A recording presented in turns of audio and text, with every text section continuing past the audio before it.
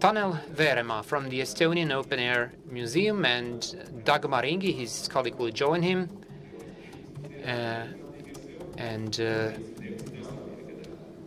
He's been working from 1998 at the Open Air Museum in Estonia, and then worked as a museum educator. Before that, as a volunteer. He has been in charge of 3 museums: the Children's Museum, which belongs to the Tallinn City Museum, the Estonian Theatre and Music Museum since 2019, and the Estonian Open Air Museum. He's a board member of the Estonian Museum Association.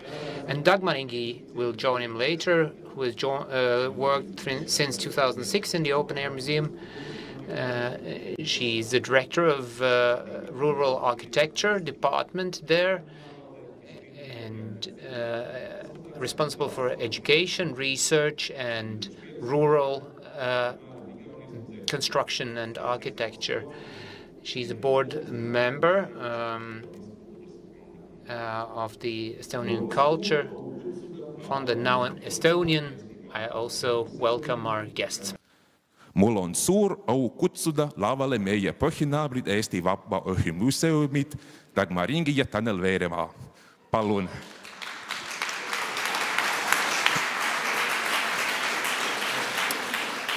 Thank you. I can say only thank you. Ladies and gentlemen, first of all, I would like to thank you for the invitation and the opportunity to participate in today's conference. And of course, we wish the Latvian Ethnographic Open Air Museum good luck on such an important anniversary. Unfortunately, we cannot attend the evening reception. We have to get back to Estonia today, but we hope your celebrations will be great. And now, my colleague and I will give a brief overview of the present and future of the Estonian Open Air Museum. During my presentation, there will be a lot of numbers, and of course, you don't have to memorize all of them, but hopefully they will give you an overview of the current situation at our museum, and you can compare them with your own museums. First, I'd like to say that Estonia is a small country, and we have only 1.3 million inhabitants, and somewhere 500,000 live in Tallinn. But now about the Estonian Open Air Museum. Estonian Open Air Museum operates as a foundation since 2014. It means now already 10 years. Actually, our museum is 67 years old, and it was founded 1957 and opened to the visitors 1964, many years later than the Latvian Open Air Museum. It is located in Tallinn, in the district of Rocca al Mare, at 15-minute drive from the city center. The museum territory covers 72 hectares, and the museum exhibition holds 80 exhibits from the 18th to the 21st century. The display includes 15 farm dwellings, an apartment building, a schoolhouse, a village shop, a little chapel, a tavern, a fire station, a watermill, and several windmills. Our museum is open all year round. During the summer season, it's open 7 days a week, but during the winter season, it is closed on Mondays, as it is now. 9 buildings are open to visitors all year round, including the tavern and the village shop. What's the situation with the construction of new exhibit buildings? In the last 5 years, we have set up 3 new buildings, and they all are quite different. There is modern prefabricated wooden house. We opened that 2019. This is the left one. Kolkhoz apartment building, we opened that 2021. And combined barn and storage building on Kolga farm, we opened that last year, 2023. And this last one is a replica building The original house was set on fire and burned down in 1987. During this period, exactly before Soviet Union collapsed, many buildings set on fire and burned down in Estonian Open Air Museum. At the moment, the exposition on Kolga farm is so new that we don't know yet exactly how many visitors it brings to us. But we know that the Kolkhoz apartment building, which one has been open 3 years, we can say that it has had a very strong and positive impact on our visitor numbers. And I'll tell you a little bit about our visitors. In 2019, 140,000 visitors visited the Estonian Open Air Museum, and it was last good year for us. As you all remember, the coronavirus pandemic started in 2020, and that year our visitor numbers dropped to 55,000. It was almost 1/3 what we had the year before. We hoped that the number of visits would recover in 2022, but then the war in Ukraine started. Last year, 110,000 visitors visited the Estonian Open Air Museum, and it was 30,000 people less than 2019. The biggest influence on our visitor numbers is the lack of foreign tourism, especially tourists from cruise ships. Since cruise ships cannot visit St. Petersburg anymore, there are not as many trips to Estonia as well. In 2019, 50% of our visitors were foreign tourists.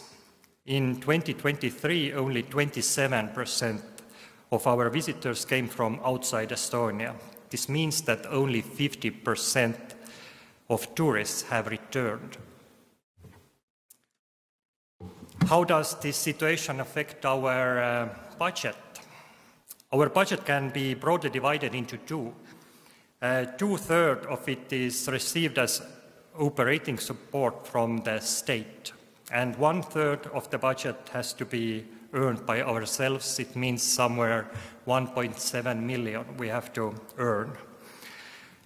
As you could see by the visitor numbers, we have not yet reached the previous level.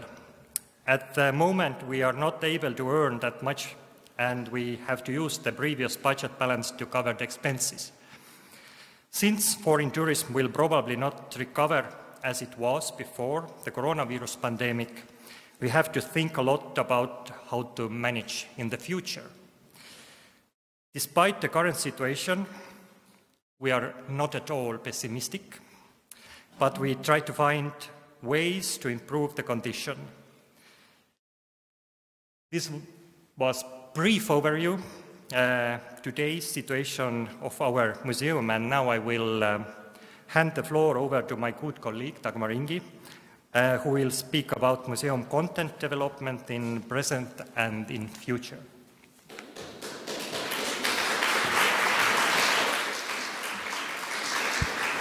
So thank you, Tanel. And as Tanel mentioned, in next 10 or 12 minutes, I'll introduce you a bit latest project and activities that are going in Open Air Museum.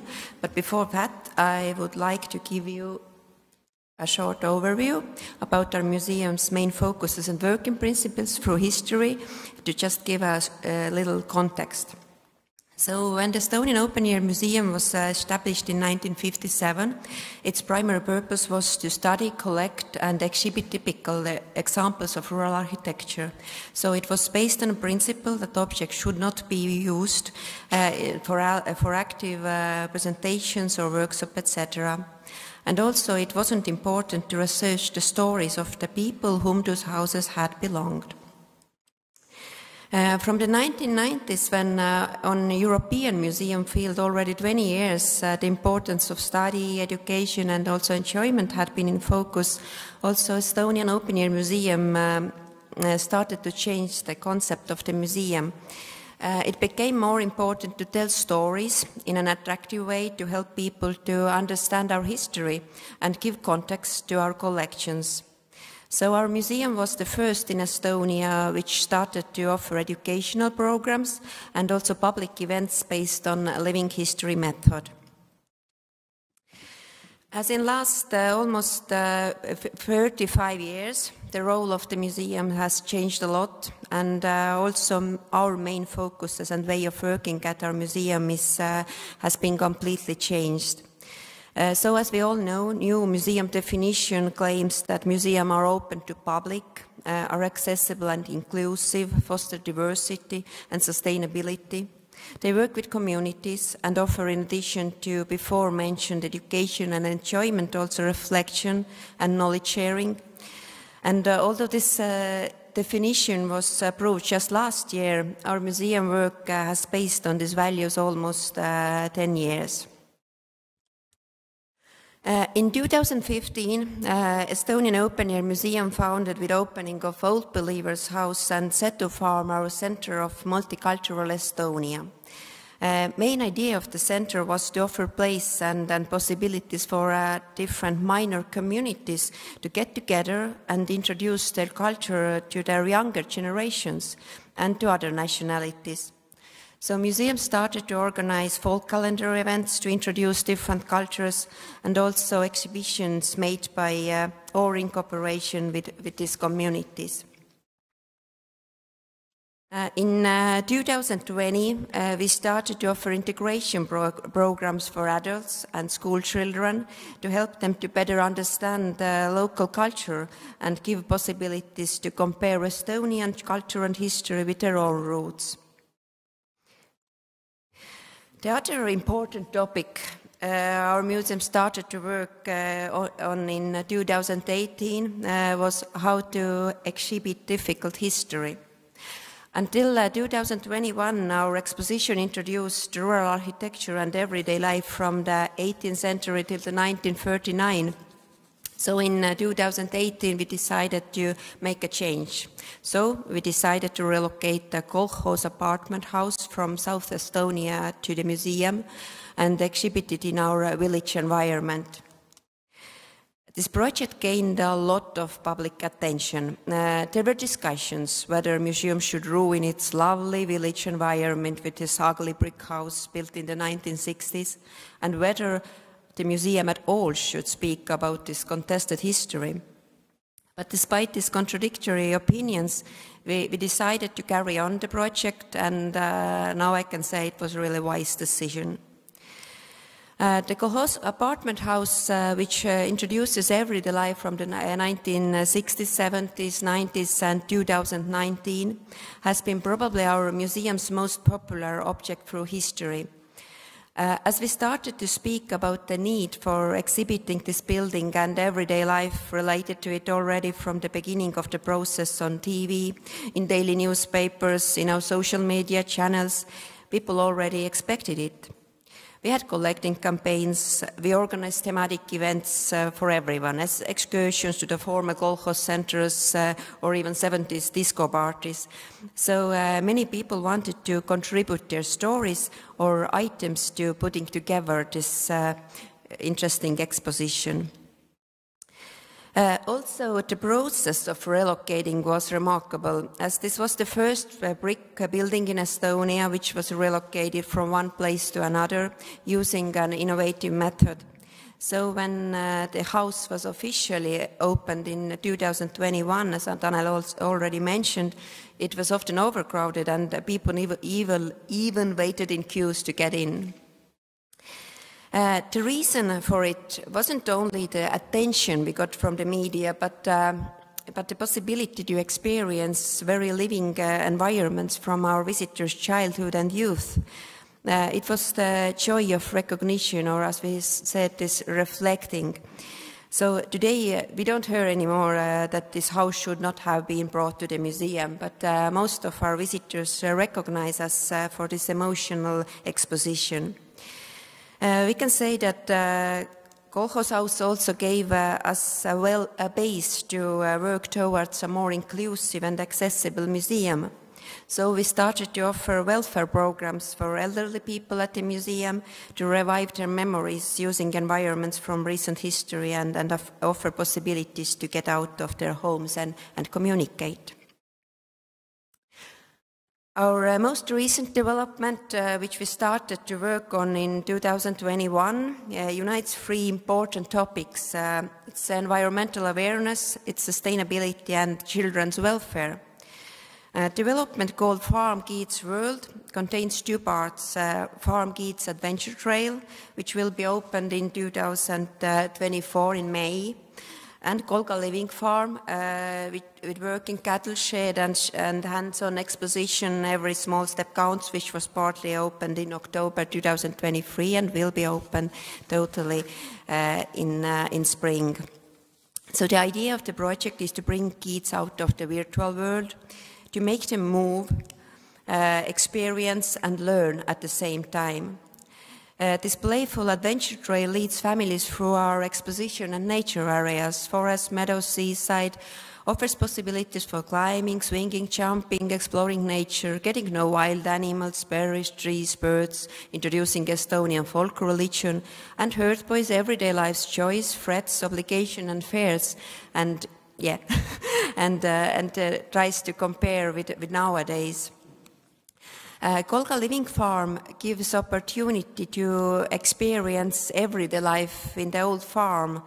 Simple things, kids can try different jobs, how to milk a cow, how to put a horse in front of the carriage, how to cook or make woodwork, how to salt or dry fish and sort vegetables. So simple things, but forgotten.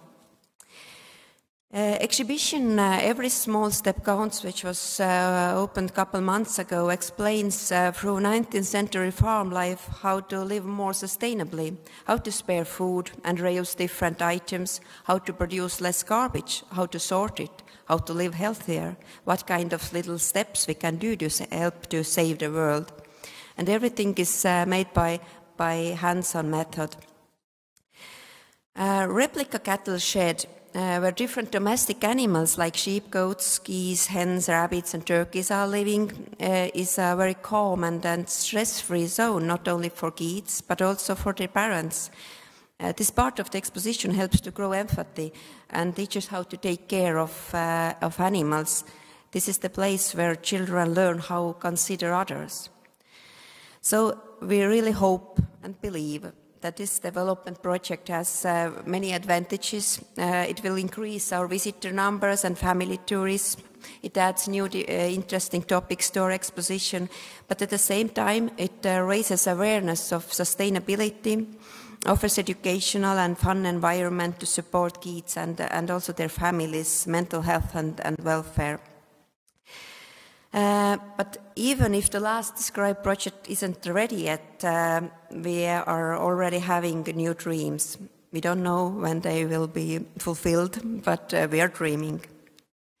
So we have a dream to restore our in situ object, Baltic German summer Main or Rock al Mare, and speak about relations between pheasants and landlords, open maybe a new topic, colonialism. We have a dream to bring Soviet summer cottage to the museum to show townspeople's desire and need to get to the countryside, out of the cities, even nowadays.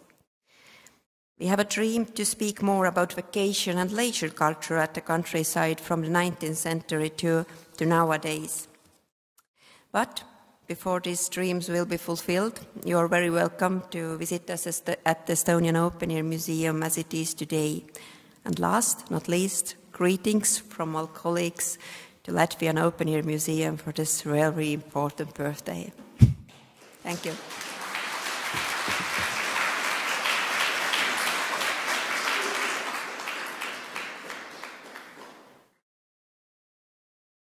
This very wonderful insight into the work of Estonian Open Air Museum, and I can say by my own personal experience that really the Kolhas House brings back memories and it's really worth going to.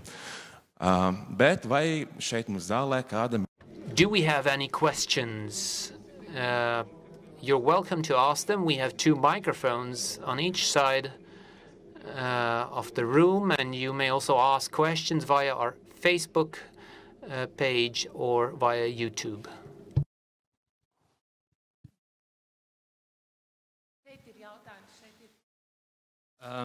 I would like to ask, does more visitors coming to your museum thanks by your new, like, more friendly for the kids and more, I don't know, it's like a free time, more measures. Yeah, does it make it more visitors, and what is like the new tendencies in the last 10, 15 years? It's difficult to say because this last project I was introducing this, which is concretely made for families and for kids. It's really new. We opened a small part of it in 2023 in October. So it's a bit early to say if it means more visitors. But yes, it was our goal. You said something about this entertainment. So all this concept is very much based on also scientific research. So we don't just show kids how it is fun, but we show it through history. So we try to make like a bridge between different generations. So I don't know if I answered to your question.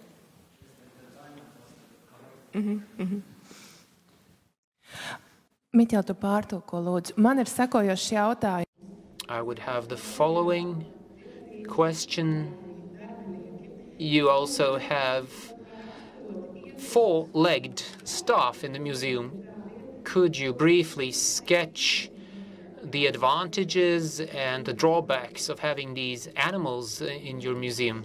Four-legged friends by you and the museum. So what is your experience so far, and what are your gains from this accomplishment?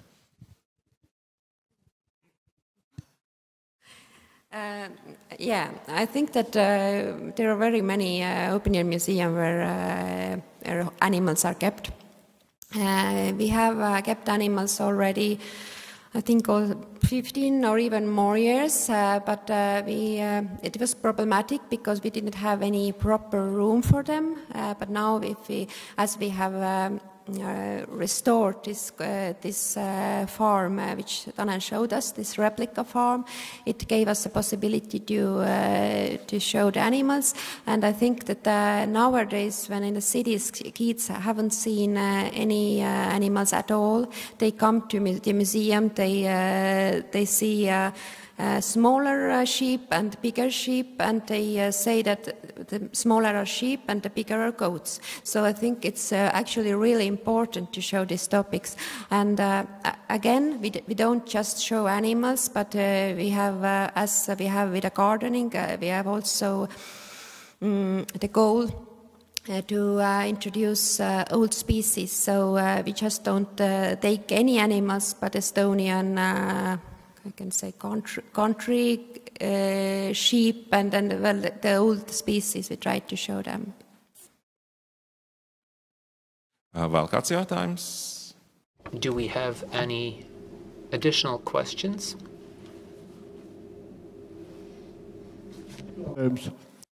I have a question.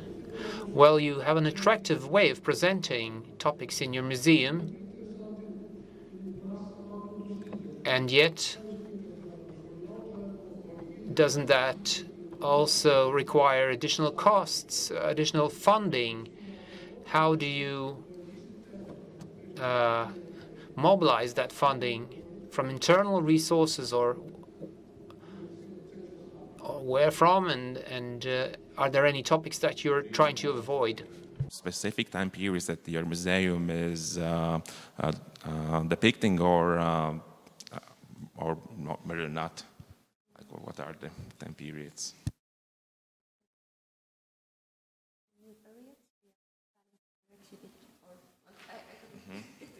Varbūt vēlreiz jautājumu.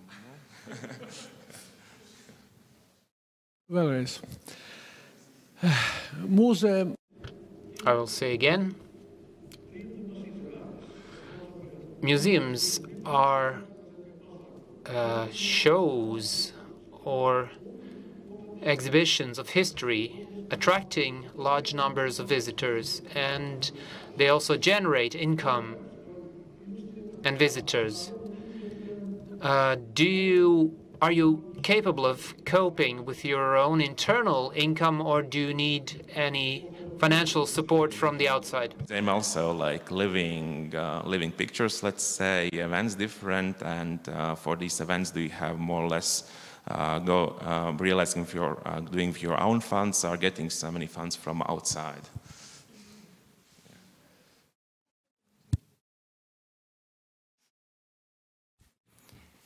If I understood, this question was about living history.